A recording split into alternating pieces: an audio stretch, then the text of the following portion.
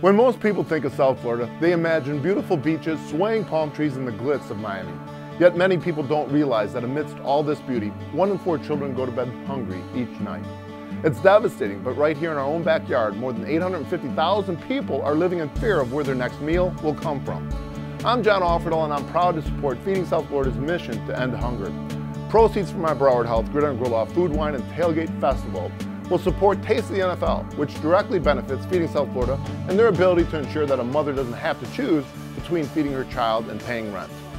Join me and my teammates from the gridiron to the grill on Saturday, November 8th at the Pompano Beach Amphitheater as we take the Kick Hunger Challenge and support Taste of the NFL and other organizations that feed the needs of kids in crisis. And don't forget to wear orange in support of hunger relief. We thank you for helping to change the lives of children in need forever. Grill on.